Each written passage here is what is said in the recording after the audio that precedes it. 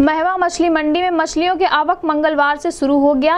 इस दौरान मछलियों के दाम अलग अलग देखने को मिले। इस दौरान रोहू का रेट 160 रुपये प्रति किलो, बैकर का रेट 100 रुपये देखने को मिला। वहीं कुछ ने केवल 50 से 60 रुपये प्रति किलो की बात कही। इस संबंध में गोरखपुर न्यूज से बात करते हुए मछली अड़ती शमीम अहमद चौधरी, मोहम्मद नशीम, महेंद्र चौहान ने कहा,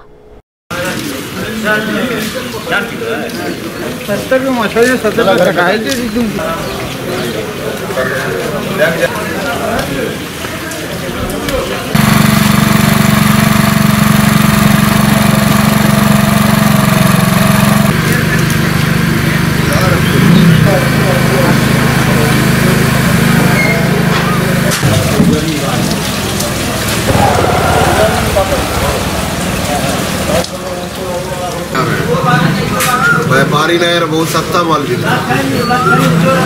120 वाला माल 60 रुपये किलो बिक रहा है। व्यापारी अंदर आ ही नहीं पा रहे हैं, गेट पीछे का बंद हुआ है। गेट पीछे का खुल जाएगा तो व्यापारी आएंगे। बाल अगर पैकार आते बाल के तो ठीक है।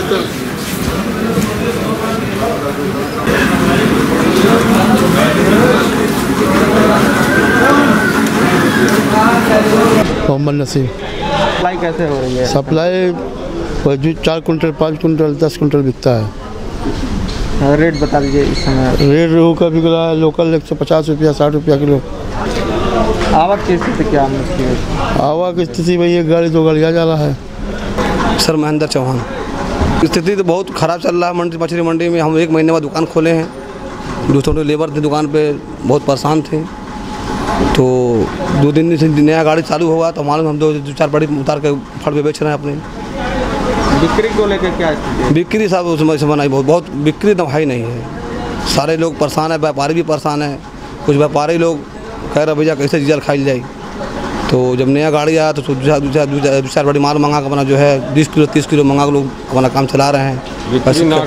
बिक्री नाक बराबर है। इसलिए कि भाई सोच रहे 20-30 रुपये बेचेंगे भैया, कम बच्चे बाल बच्चे हमारे कहूँगा जिए खाएंगे अच्छे से। यही सब बात है। रेट बताइए। रेट सब बैकर बिक रहा 100 रुपया और रोहू बिक रहा सब 40-42 यही बिक रहा सर। शमीम अहमद चौधरी। मंडी में ग्राहक आ ही नहीं रहे एकदम। गेट बंद है पीछे वाला। गेट पीछे का बंद है, कोई आ ही नहीं पा रहा मंडी के अंदर।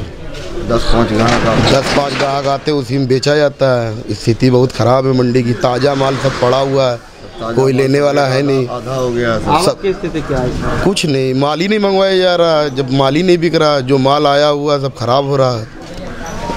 100 रुपये किलो खरीदा हुआ माल 50 रुपया 40 रुपये किलो बेचना पड़ रहा। बहुत ज़्यादा नुकसान हो रहा मंडी में।